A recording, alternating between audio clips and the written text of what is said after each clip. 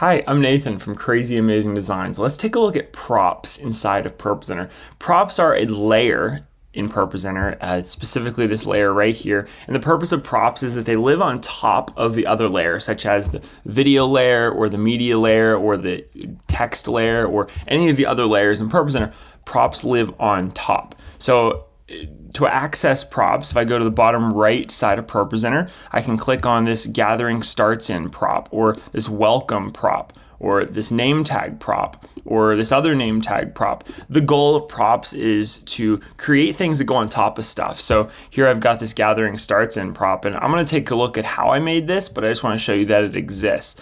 And if I go over to the timers tab and I start a timer, it's going to show right there. I have this one set up so that either a timer or a lapse time, either a countdown to time or a countdown time will trigger it, but they're only allowed to be on the screen one at a time. So I have 4 types of props that I would like to make in this video. Our first prop is a prop to display a service countdown timer. So here you can see my gathering starts in timer, and I'm gonna go ahead and take that off the screen. So I'm gonna go ahead and make a new one. I'm gonna call it timer. And now I'll right click, go to edit, and then you could also go to more props editor to open up the props editor. So we're gonna need a couple of things. We're gonna need a text box to tell the audience, hey, here's what's happening on this slide. I'm gonna call this one gathering begins in, so that way they have an idea of what's going on. I'm also gonna, let's see here, capitalize it maybe, and then scale text up or down so that the text is as big as possible in the slide. And now I'll just do like something like that. I think that might actually, I might not want to capitalize that. Make it a little smaller. Okay, that'll work. Ooh, whoops. Okay, that'll work. So now I'm gonna go ahead and copy and paste this same text box. I'm gonna go ahead and delete the text. Just gonna put the word timer in there for a nameplate. So I'm gonna go to linked text in the right side, and I'm gonna go down to timers, and I wanna count down to time. So I have this set up a little bit different on my church computer because our first service, it counts down to 9 a.m. It's a hard lock to 9 a.m. Our second service, I have 2 slides set up. So if it's currently before 10:20, our second service starts at 10:30. So if it's before 10:20, then we start our countdown to time timer. If it's currently after 10:20, then we start basically a 10-minute countdown timer. So gathering begins in, that's gonna be a countdown to time. And that'll be set elsewhere, but we just need to put it in place here. So on both of these, we're probably gonna wanna add a background. So if we go over to shape, we could go ahead and click fill, and now we can go to add a black fill. So the thing about if I turn the opacity down, it's also gonna turn that's weird. In the past, that's always turned down the text, but maybe they changed that. I'm not sure about that. So I'll go ahead and add a fill on both of these, and then turn it down to 50%. That's really fascinating if that was changed. I never noticed that. Okay, so now I'll just drag it to the middle. So now we have a gathering begins in timer. So if I go ahead and start the countdown timer, 10 minutes, and I go back to my props tab and I click on our new timer, gathering begins in 166. Let's double check that we actually set it to the countdown time and not the countdown to time. Let's go to timers, countdown. I bet if we go back to show, so let's clear all. Let's put the announcements back up. Let's put the timer up on the screen. You can see it's at 10 minutes. That's really interesting. So it actually did, when I turned the transparency down, it turned the text layer down and the black bar behind it. We'll fix that in just a minute. I'm gonna go ahead and click to turn on the countdown. So there we go. So I'm gonna go back to my props layer, gonna go to edit. Now I'm gonna go ahead and turn this transparency back up to 100%, and I'm gonna turn off the fill. And I'll do the same thing for this, turn off the fill, transparency back to 100. I'm gonna have to create a new shape because we need a shape that we can put below this, that we can turn the opacity down and it still work so that we can see the black bar behind this. So, okay, so this one I can turn down because it's not linked to the text, so it doesn't matter. So, okay, there's that and there's that. Beautiful. And now when I click on show, it should bring up the text nice and bright, and it will show us the timer. So I have 2 timers set up, like I said. So one of them is locked to 10:30, which is our second service, whereas the second one is locked to just a 10-minute timer. I don't want to have 2 of these. I could, but I don't want to have two of these when I could just have one. So let's go ahead and go to the timers, and let's go ahead and start this countdown. It's not 10:30 a.m., so this will both work. So let's go back to the props layer. Let's go to edit. And now I'm going to go ahead and click on the countdown, and I'm going to click on the visibility. So we have some conditions that we can set up. So if they're not met, or if they are met, this text box will go away or not be here or whatever. So I'm going to choose, let's see here. So choose type. I'm going to go to timer. Let's start with countdown because that's what we're currently on. So type countdown. So has time remaining. So if the countdown is running, then it's going to have time remaining. So if it has time remaining, and let's add a plus, timer. So if it has time remaining and is running, then we want it to be visible. But if it's not, then we don't. So let's copy this, and then let's put it in the exact same spot. Let's go to text.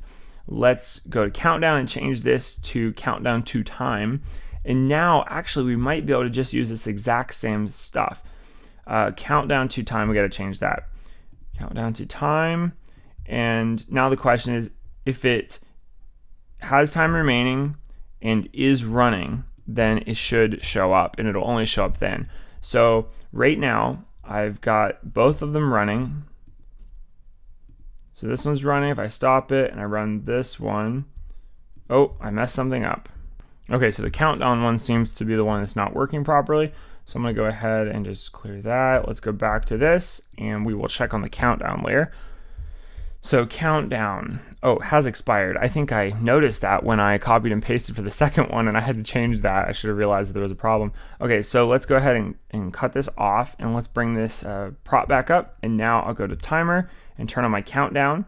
And now I'll go turn on my, oh, so you can see both of them. So the thing is, I don't want both of them to show up, and I can't guarantee that they're both not going to be on at the same time. So we need to fix that. So I'm looking at my old one, because sometimes you got to reference your old work to figure out what I did to make this work. And I think what I did was something sneaky. So my rectangle that I just made to make it fully wide, let's go ahead and make that just cover the gathering begins in. That way we can turn that opacity down. And now on our countdown, let's go ahead and fill that and put a black background behind it. And on our countdown to time, let's fill that. So now it's gonna bring the black background in if it's on. So if I go ahead and click on the timer, it's now on the new timer. Now if I go to the timers tab, if I stop this one and I start this one, if I stack them, this top one will always go on top of it, and it'll cover up the back one. So they're both technically running right now, but the top one is visible because the top one was the top layer in here. So I'll click edit. So countdown is the top layer, countdown to time is the second layer. So that's how you set up the props inside of ProPresenter to act as a countdown for your service.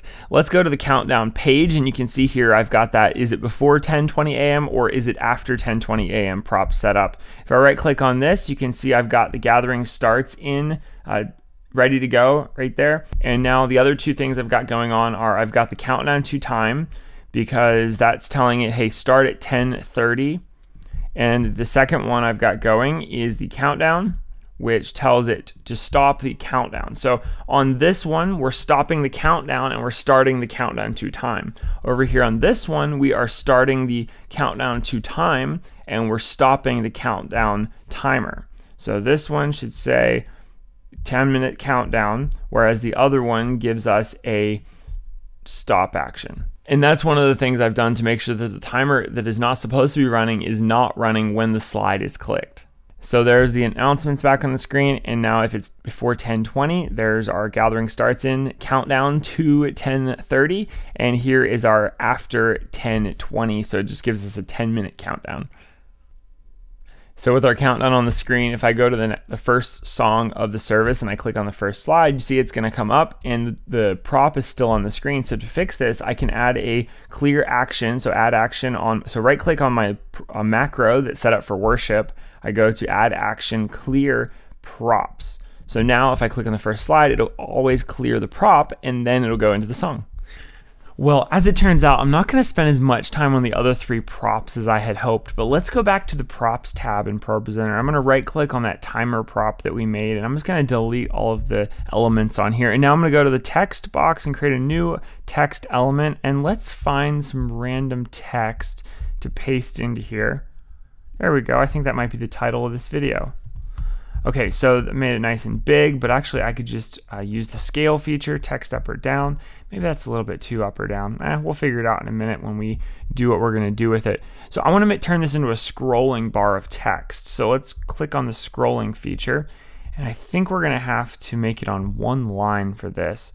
So let's just make it smaller, smaller, smaller. Okay, so now let's go ahead and just activate the prop and see what happens. Hey, how cool is that? So there is our box of text scrolling. Let's go back to edit. So I want to get rid of this text background. Click on this gear here and go and just eliminate that. And now let's go ahead and change the text color to white. And let's go to shape and we'll activate fill, because I think this is going to be a better option for giving us a background to make it visible on our stuff. So now let's turn it off and we'll turn it back on and see what we got. So let's go turn the announcement layer on. And there you go. So now we have a scrolling text, and there's a bunch of settings you can pick on this. If I go to edit, click on the text layer and go back to text, scrolling, there's a bunch of settings you can change, like the direction, the starting position, the speed, the feathering, which is cool because then you can make it kind of show in the center but not so much on the sides. So there's a lot of things we can do with this to make it really cool and make it really useful. The next type of effect that I'm hoping to use while utilizing a prop is to show a name tag on the screen. So let's go to our sermon notes layer. So I've got my name tag here, and in my ProPresenter 7 template, all of this is set up and ready to go for you. So if you purchase that and download it, you can grab all of this. It's ready to go. Let's right click on this name tag here. And this is where I intend for you to put your pastor's name. You could put your own logo here, a description, a title of who the pastor is and what his position is. So let's go ahead and put this on our sermon notes. So I'm going to go ahead and click on that. So when this slide is activated, it's going to bring this pastor's name into the slide.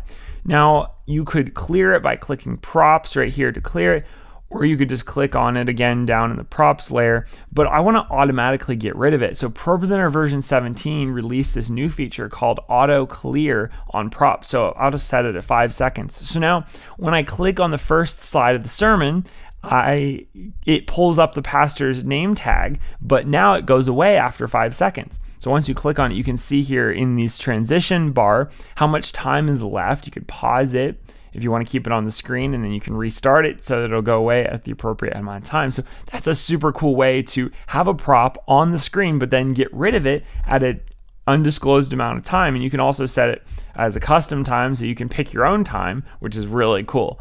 And the last way I want to show the props off is let's right click on our timer, go to edit. So let's say you have a live stream. You can bring in your video input for your graphics on the prop layer. You've got your video input coming in from your ATEM switcher. Ideally, you're using something like this Ultra Studio Recorder 3G, because this is such a great device for inputting video into your computer.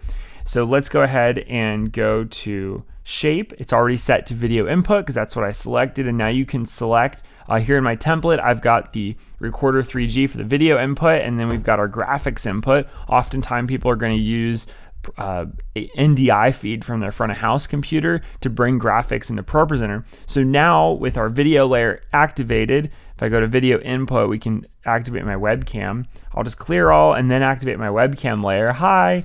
And now when I bring on the graphics, it's going to bring in these graphics from ProPresenter, from the front of house computer ideally, so that we can bring in our lower third graphics or lower third sermon notes or full screen graphics. Here's a random output from OBS. So that's how you do this. And if you have more questions about that, go check out the video that I talk all about that. That's pretty much all I want to say about props. Thanks so much for watching this video. I'm Nathan from Crazy Amazing Designs. If you have any questions or comments about this video, leave them in the comments below the video. And here is my ProPresenter 7 template if that's something you're interested in purchasing from my website at crazyamazingdesigns.com.